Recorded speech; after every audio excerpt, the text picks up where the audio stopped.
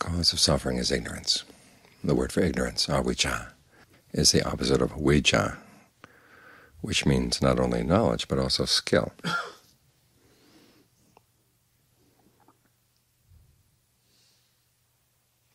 So to go past suffering, we need to learn skills. This is an important point to keep in mind. We're not simply sitting here waiting for things to happen. We're trying to approach each breath in a skillful way. Approach all our activities in a skillful way. When the mind settles down, it's because we've developed a skill. And then as we look at that skill and understand it, that's what gives rise to discernment. So when things aren't going well in the meditation, ask yourself, what are you doing that's not skillful? It may be in the way you breathe, it may be in the way you approach the breath, it may be in the attitude that you bring to the practice. But learn to see all these issues as questions of skill, and try to bring to the practice the same attitudes you would bring to any kind of skill you develop in your life.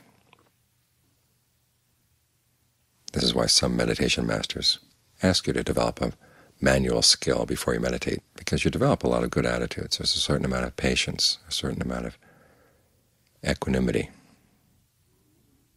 that's required in order to master a skill. In our modern society, a lot of skills are being lost,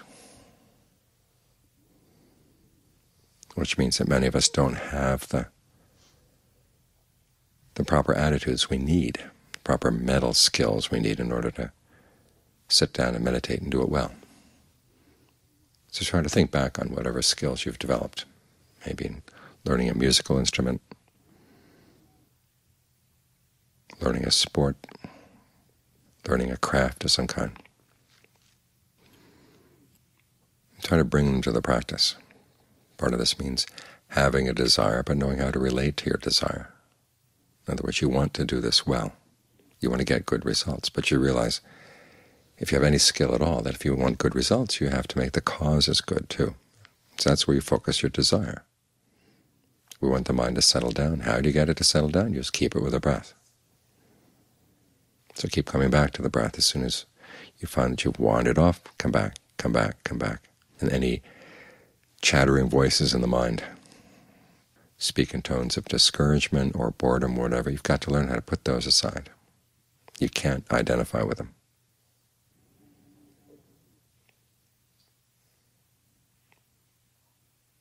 And then as you stay with the breath, how can you stay in a way that's skillful, that you're not putting too much pressure in different parts of the body? You're not trying to stifle the breath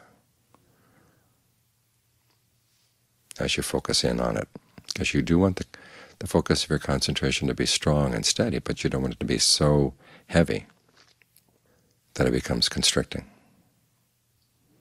So this is a matter of watching yourself, learning how to step back from what you're doing and judge it with a certain amount of equanimity and patience. There was a famous teacher in Thailand who had a lot of Western students, and he realized that these were the two qualities that they were most lacking in. Again, probably because they didn't have many skills, but also because they were lacking in two really important skills, areas where we don't tend to think of them as being skills: the skills of generosity and the skills of virtue. Because these two teach patience, and they teach a lot of good attitudes that you're going to need as you meditate. The skill of generosity comes from realizing that your happiness can't depend on your eating alone. There's a happiness that comes from sharing. And in sharing, you realize that you don't have to follow in with your desires. You can say no to your greed. You can say no to your possessiveness. This is especially true when you've given something not because it was the holiday where people give things or you were under compulsion to give, but you just felt like giving. You saw something you had, someone else could use it well, would benefit from it, you wanted to share. That's a skillful attitude, because it helps you realize that there's a happiness that comes in letting go. Happiness that comes in thinking about other people's needs, because the happiness we're trying to work on as we meditate is a happiness that's blameless, that doesn't cause any harm to anyone. And when you're generous, you begin to realize that your happiness has to include the happiness of others as well. At the very least, you want to be able to share with them. That cuts down the boundaries between you and those other people, makes it a lot easier to live together. And this way you develop a certain skillfulness in your relationships with others. You take long-term consequences into account. You learn how to say no to your more selfish desires. These are important skills. And they require learning how to talk to yourself in such a way that you're happy to give. This skillful voice that you can create, or these skillful voices you can create in the mind, are going to be really helpful as you meditate. Even more so with the skills of virtue, because in each case, not killing, not stealing, not having illicit sex, not lying, not taking intoxicants, you have to think of it as a matter of learning how to live skillfully, find happiness in a skillful way. If you simply act on your impulse without thinking about consequences, there are going to be problems down the line. And if you're the type of person who breaks the precepts easily, it's going to get in the way of your meditation in many ways. One is that you tend not to want to look at your intentions, and you don't want to look at the results of your actions. You don't like even being told that there's a more skillful way to live. There's a certain willfulness in saying, well, this is the way I do things, and I don't want to be told any other way at all. That closes the door.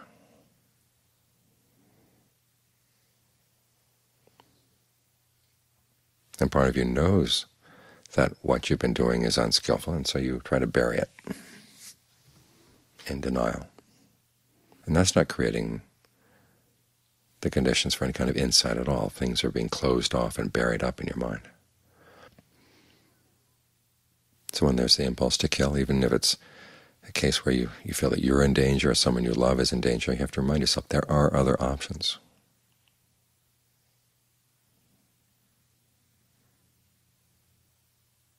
Or even if it's something like dealing with the issue of termites. Once you've decided that you're going to make the vow to yourself that you're not going to harm anybody, you're not going to kill anybody, you've got to think about how you build your house, or what kind of house you're going to be willing to live in. In other words, you have to plan ahead. It's not like you take the vow and then suddenly discover down the line, oh, there's such a thing as termites in this world. You know there are termites in the world, so you have to prepare. This willingness to prepare, to go out of your way in order to stick with your vow, to think about the consequences of your actions beforehand, those are important mental attitudes, important mental skills that you're going to need as a meditator. The same with stealing. If you're the type of person who says, well, taking a little of this, a little of that doesn't really matter, they're not going to miss it, or those corporations have been stealing from the rest of the world, so it doesn't matter if I take a little bit from them, that's developing a very sloppy attitude. What they do is their business. Your business is making sure that you're not infringing on things that other people lay hold of.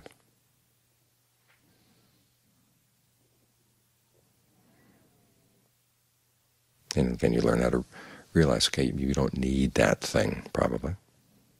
So why infringe on other people?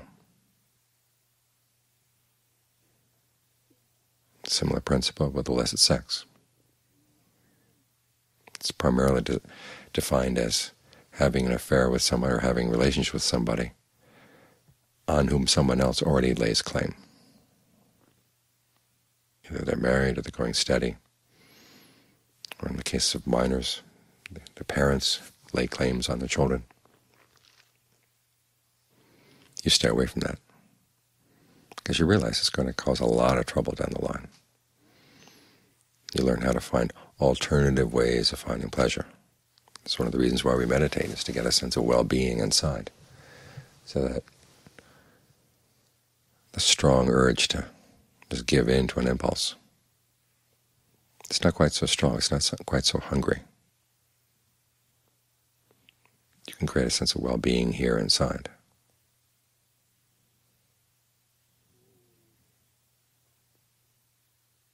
And probably of all the precepts, the one that requires the most discernment and the most ingenuity is the one against lying. It's so easy when you want to avoid talking about something just to say a little white lie and justify it to yourself.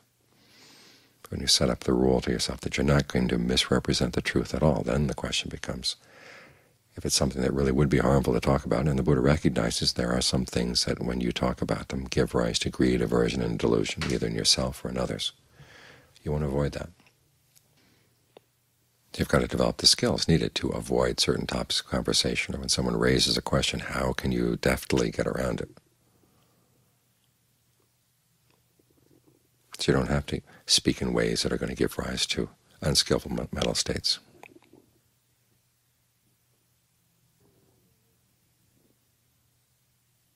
What this does is it teaches you to be meticulous, scrupulous, use your ingenuity, all of which are a craftsman's skills, and all of which are the skills you're going to need to meditate. As for the precept against taking drugs or alcohol, you have to ask yourself, why? Why do you need to make yourself even more intoxicated than you already are? As the Buddha said, we're intoxicated with youth, we're intoxicated with health, we're intoxicated with life. Those who have wealth are intoxicated with their wealth. Those who have status or power are intoxicated with their status or power. Those with beauty are intoxicated with their beauty. And there's always something for us already to be intoxicated with, and so why compound the problem?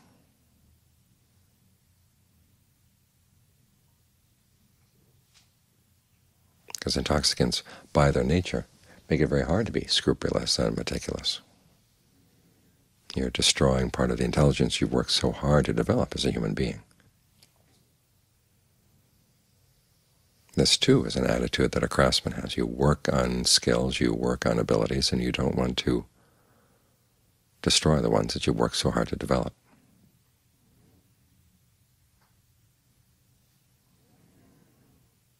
So when you approach the issue of virtue as a skill, or as a series of skills, it helps to develop the right attitudes, the right inner voices, the ones that learn how to say no in an effective way.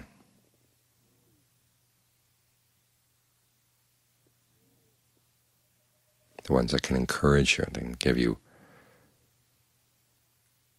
a sense of gladness over the fact that you have virtue. In other words, the virtue is not just a hard taskmaster that's going to come down with a whip or come down with a stick. You know how to encourage yourself to see the value of being virtuous, to see the goodness, the sense of well-being that comes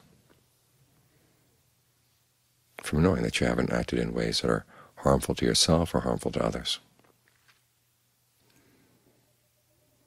Those are parts of your inner personality that are really worth developing. Those, too, are skills, the ability to talk to yourself into doing something skillful and out of doing something unskillful.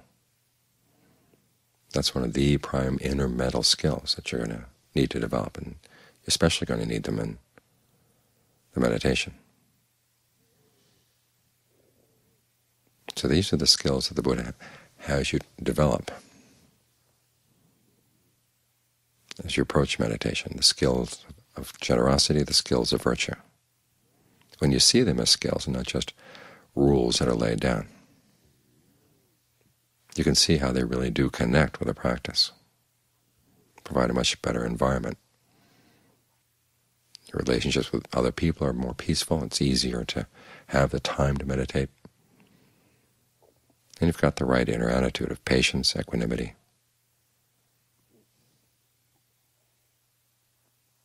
The ability to see the value of trading in an immediate pleasure for a much longer-term pleasure. All of which are skills that will take you a far way.